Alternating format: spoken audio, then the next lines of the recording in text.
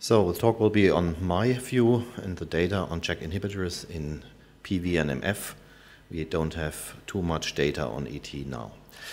Now, the significant milestone of trials in MF have been the COMFORT trials. And they have been published back-to-back by Serge and Claire Harrison, 2012.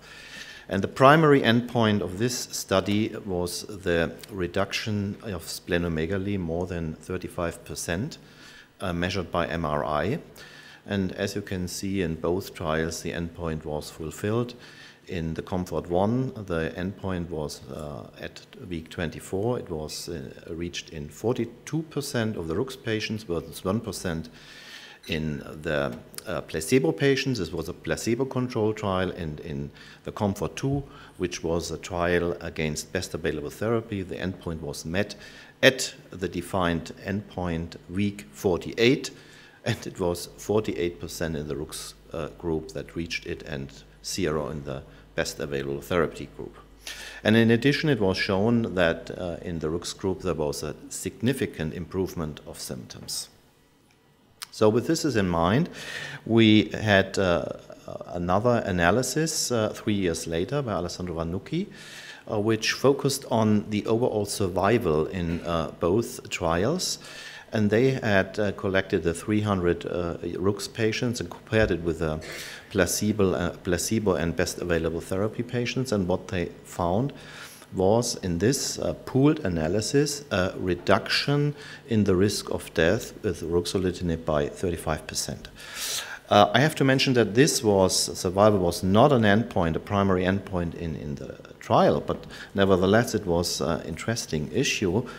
And if you pretend not to do crossover, then you can calculate with a rank-preserving structural failure time analysis, which I don't know, of course. I'm happy to can speak this without problems. But with this test, you can show that the difference in survival would be even greater. Anyway, the survival advantage is obvious, but it was not the primary endpoint. Again, I have to stress this. In this analysis, another issue was very important and firstly addressed, that was the significance of spleen volume and survival. And I had visited several administrations in Germany, and their question when ruxolitinib came up was always, is it really important to address splenomegaly? There are no data at that time saying that splenomegaly is prognostically important.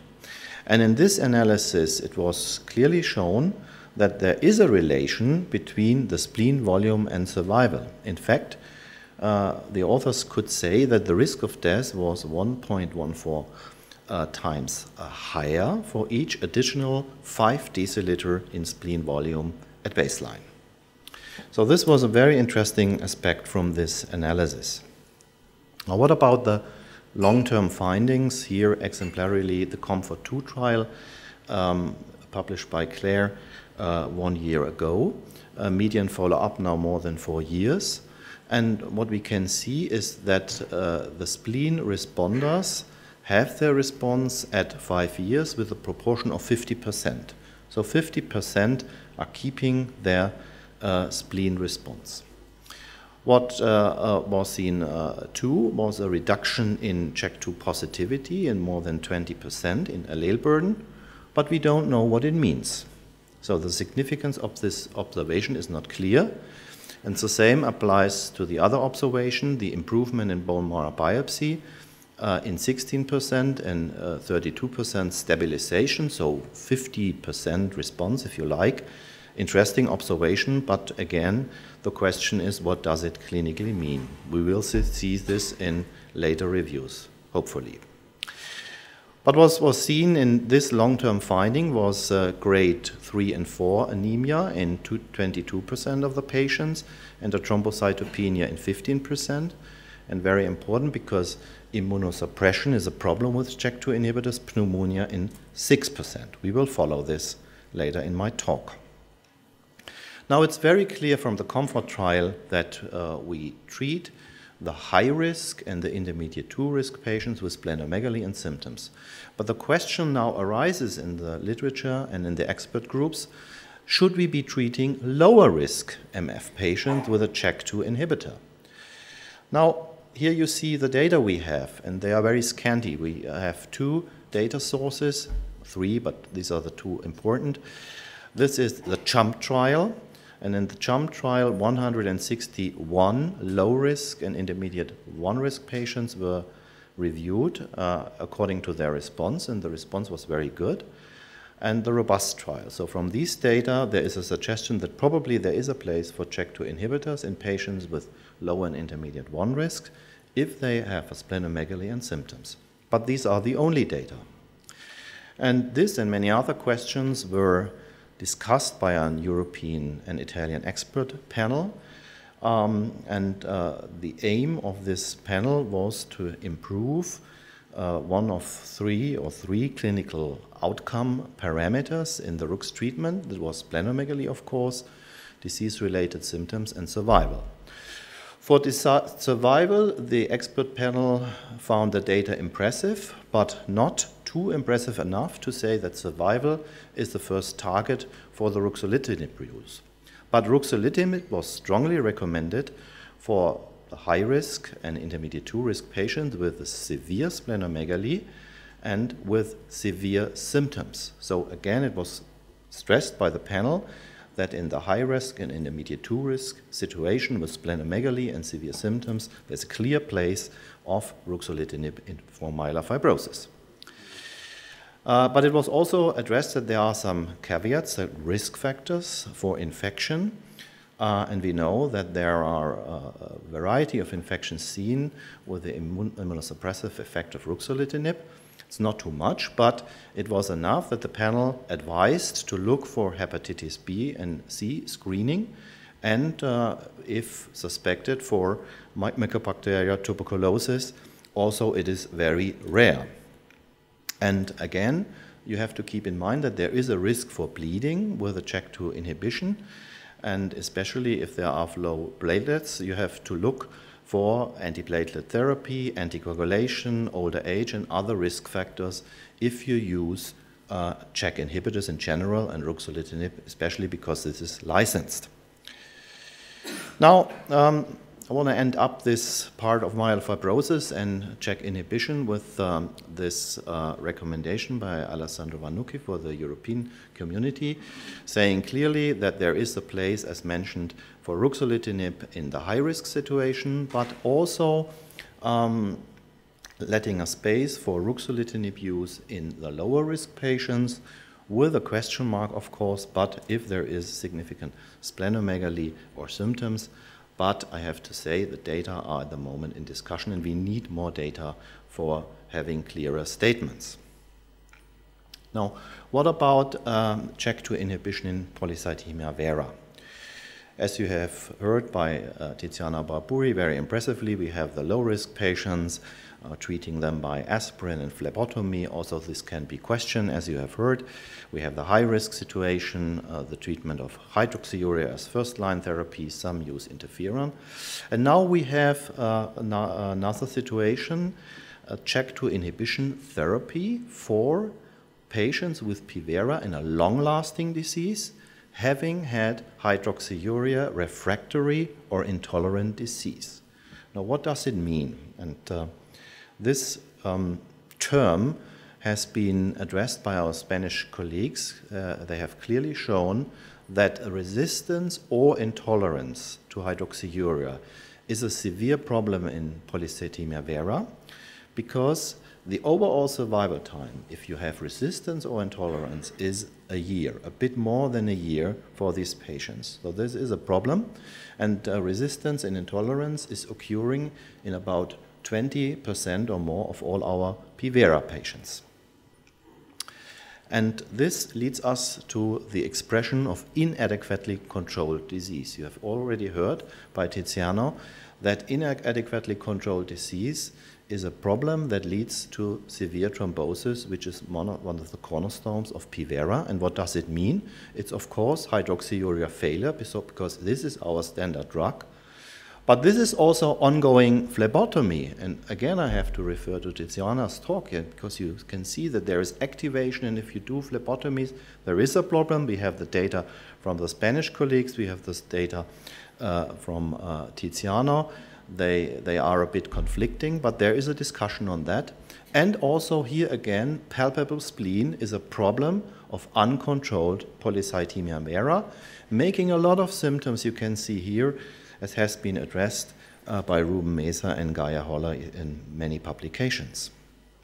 So in this situation, the Response 1 study was designed, and again, the setting was resistance or intolerance to hydroxyurea according to defined criteria of the ELN, still requiring phlebotomy, having splenomegaly, and these patients were randomized to ruxolitinib and best available therapy. And very important, the primary endpoint was a composite endpoint of both hematocrit control, because this is important in polycythemia vera, as you've heard, and the reduction of splenomegaly, here again measured by MRI, and the target was analog to the COMFORT trials, a more than 35% reduction in spleen volume by MRI at week 32. And you know the outcome, and I show you now the 80-week follow-up data, because they are very consistent and have been published by Serge in Hematologica 1 year ago. And as you can see, that due to the lack of efficacy, most patients in the best available therapy arm crossed over soon after the week 32. In fact, no patients are still in the best available therapy arm due to mostly lack of efficacy. Now, what about the durability of the primary response? So, composite endpoint, splenomegaly control, and control of hematocrit is excellent, as you can see. The probability of maintaining the primary response is at the 80th week, 92%. 92%. So very consistent data. And this also applies to the control of splenomegaly. Here you see the best available therapy arm, and here the ruxolitinib arm, where you can see a constant decrease, in fact, of the 40% of patients in this study in the ruxolitinib arm who really reached the endpoint of a more than a 35% reduction in MRI and spleen volume. None lost their response at week 80. Now, there was another trial which was a bit motivated by the FDA. They wanted to redo this response trial again with the only difference of a non-palpable spleen. So the same setting, the only difference is now the spleen should not be palpable in this. The design was the same, RUX versus best available therapy. And of course, the primary endpoint cannot be control of splenomegaly, because there is no significant splenomegaly. The primary endpoint was hematocrit control at week 28 now. And as you can see, this primary endpoint was met 2 in the Response 2 trial, so excellent hematocrit control, and it didn't matter whether the patients were hydroxyurea resistant or intolerant, the result was the same. And the same applied to symptom control. It was excellent in the ruxolitinib arm. So now we have 2 trials, 2 controlled trials, showing clearly that in the hydroxyurea resistant and intolerant situation in polycythemia vera, ruxolitinib is much more effective over best available therapy. So now my title was JAK2 inhibitors. What about the other JAK2 inhibitors?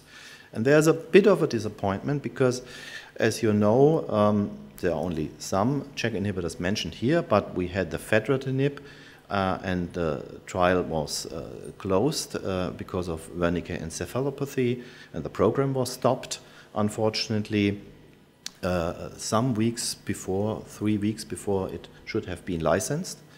And we had the Lilly compound, we took part in the study, and I regret it until today because this was a very effective JAK inhibitor. I have still some patients treated with the drug. Nevertheless, Lilly decided to stop the program. And now there are only 2 inhibitors in. That's the momelotinib, and you have probably seen the data shown by Ayala Teferi at the ASH, showing that anemia control is quite good, but we have a problem with peripheral neuropathy in a lot of patients, and that the effectiveness of momelotinib concerning splenomegaly and symptom control is not better concerned with ruxolitinib from the data we have.